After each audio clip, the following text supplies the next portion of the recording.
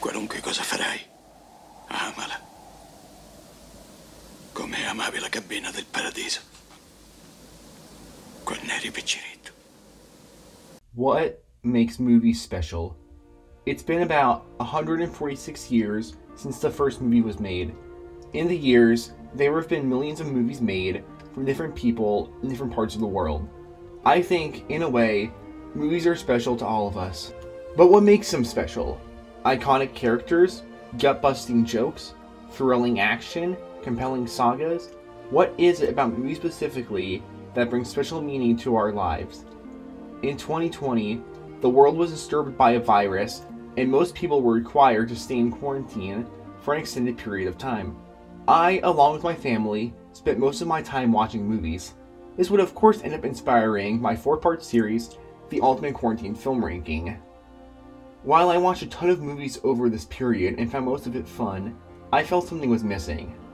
I missed going to the movie theater, seeing the stories on the big screen and being immersed in them in the way only a communal large theater could. Many people don't care for the theater now and believe, why would you go there when you can just watch stuff at home? While I agree that yes, it is convenient to watch things at home, there's just something special and magical about the theater experience. In my eyes, no movie celebrates its belief better than Cinema Paradiso, aka Nuovo Cinema Paradiso in the original Italian. Cinema Paradiso is a 1988 French-Italian-made coming-of-age film written and directed by Giuseppe Tornatore. The film stars Philippe Noiret, Jacques Perrin, and Salvatore Cassio, and more. You may remember me mentioning this movie in my Ultimate Quarantine Film Ranking, as I ranked it as number 2 on my list. Well, ever since I saw the movie 4 years ago, it's continued to be special to me. Today, I'd like to take a quick moment of your time and talk about why this movie is so special to me, and furthermore, why movies in general can be so special to people like me and you. So, grab your popcorn and your lightsabers, let's get into this. The movie begins just as a man named Salvatore, aka Toto De Vita, learns that an old friend of his named Alfredo has died. Already in the scene, you'll witness the skilled facial acting by Jacques Perrin, who plays Salvatore.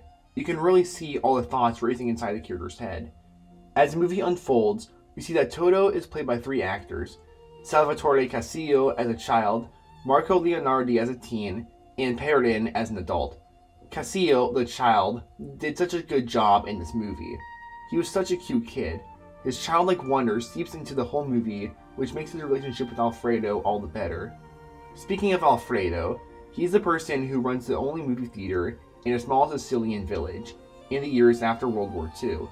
At the central focus of the movie is the relationship between Alfredo and a young boy, Toto, who inches himself into Alfredo's life. At first, Alfredo sees Toto as nothing more than a pest who just keeps bothering him, but soon their relationship starts to grow. It's also a nice touch that even though Toto annoys him, Alfredo still cares for him and defends him. There's a really cute scene between the two of them, where Alfredo is showing him how to work the projector and even giving him a little history lesson on how to do it. It also includes one of my favorite quotes from the whole film.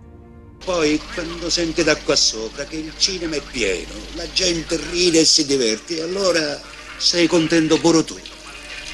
Ti fa piacere che gli altri ridano. È proprio come se fosse tu a farle ridere. I really appreciate Toto too. You know how there's some characters where people go, OMG, it's literally me! Well, Toto is that character for me. I felt connected to him, as I too have grown up with such an appreciation for movies and the art of them. Also, the scene where he tries to talk to his crush, but then just blanks out and says, "Nice day, isn't it?" as it's raining, is just too relatable. Talking is hard, man. I also really appreciate the brief evidence of war that the writers included. It furthers Alfredo's message to Toto that life isn't like the movies. Life is much harder. And now... Oh, what's this?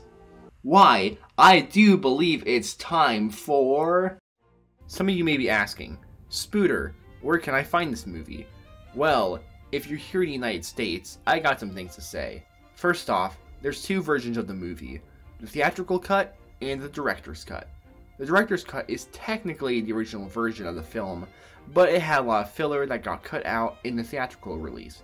It was late when I watched this, and I was not in the mood to watch a 3-hour movie, so I needed to find a theatrical cut. Problem is, most services I subscribed to only had the director's cut.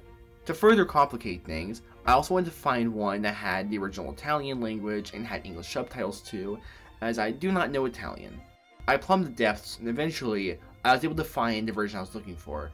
I forget where exactly, but hey, at least I found it. It just sucks that it was so hard to find. Like, this is one of the best movies of all time, and it's so inaccessible. Well, back to the review. If I were to give you the premise of Cinema Paradiso, you could be forgiven for presuming it was merely a circle jerk. You know, a movie that just talks about, wow, look how great movies are. Look, we got Star Wars and Marvel and oh my god, Harry Potter. Wow, don't you just want to watch these movies? Don't you want to watch Indiana Jones? Don't you want to watch Frozen? Don't you want to watch The Velocipaster? What? You get what I mean. Cinema Paradiso is a movie about loving movies, but it's not, look how great movies are. It's, look how movies can impact or speak to us. Throughout the film, no character ever talks about the movies that they watch. Heck, I don't think I remember any of them even mentioning their names, because that's not what's important. These movies are just that. Movies. What makes the movie special, however, is how they impact our main character, Toto. For example, we see a scene in Cinema Paradiso where Alfredo is forced by a local priest to splice out the kissing scenes on many of the film reels at the theater. Before they are spliced, Toto watches the scenes of people kissing with a gleeful smile on his face. One may assume this is because he's just a little stinker who thinks it's funny. However, later in the movie, we find out that his father went to war and has been missing for some time. It makes me wonder, does he like these kissing scenes because he sees his parents in them? Does he like movies because they give him an escape from his life in a small town? We also see that movies are not only important to Toto, but the entire town that he lives in, Giancarlo. The theater is a place of connection and community for the people. They go to the theater to laugh, to cry, and to come together. Lei guarda, ragazzi. Alfredo è bellissimo! Cinema Paradiso is not about how great movies are, it's about how movies can impact us. Naturally, I think there's no other scene in the movie that proves this more than its ending, which I consider to be the greatest ending in all movie history. If you haven't seen the movie before, I ask that you please skip to this timestamp here, as I would not want to give away this wonderful ending to you. So, on the count of 3, if you haven't seen the movie, you're gonna skip, okay? 3, 2, 1... Pizza time. As I mentioned previously, when we reach the end of the movie, Toto, now a grown Salvatore, learns that his friend Alfredo has passed away.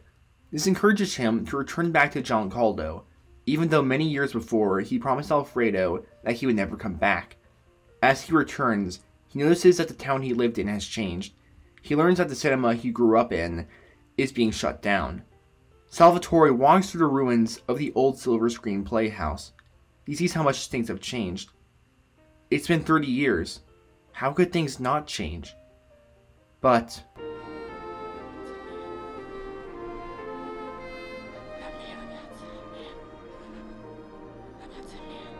there's still a sense of familiarity. Earlier in the movie, we see this weird guy who keeps yelling in the street that he owns it. At the start, he's just a silly character that either amuses or annoys the local townsfolk, depending on the situation. Now, he's a piece of the past that still remains. A way to tell Salvatore that yes, while things have changed, there will always be something to remind him. Alfredo's wife gives Salvatore a present from Alfredo, a film reel. As Alfredo returns home from his hometown, he decides to watch the reel. And this is when I broke down crying.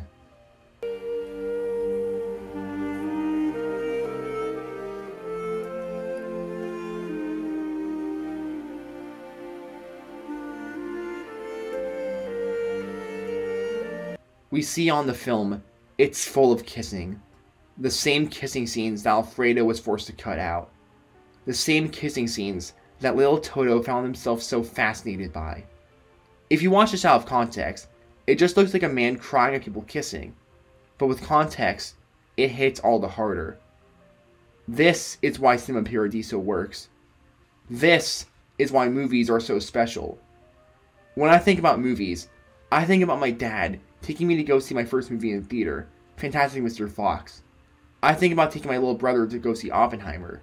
I think about seeing Godzilla -1 with my mom and seeing her tear up at the end. I think about laughing hysterically at Ted with my other little brother. I think about having sleepovers with my grandparents and watching Forrest Gump with them. I think about watching Ghibli movies with one of my best friends. I think about watching the Barbie movie with another best friend, both of us dudes wearing pink. This is why movies are so special to me. Cinema Paradiso is not a love letter to movies. It's a love letter to our love of movies. We love movies because they bring us closer together. They inspire us. They give us memories. I hope that when I start making movies, I'll be able to do what Cinema Paradiso did for me. In a way, I feel I am truly like Salvatore De Vita. I hope that just like him, I can share the magic of movies with others, just like how movies spoke to me as a child. That's why, in my eyes, Cinema Paradiso is cinema. Stay spectacular, everyone. I'd like to make myself believe that planet Earth turns slowly. It's hard to say that I'd rather stay awake when I'm asleep, 'cause everything is never as it seems. Seriously, please don't remake this, Hollywood. I'm begging you.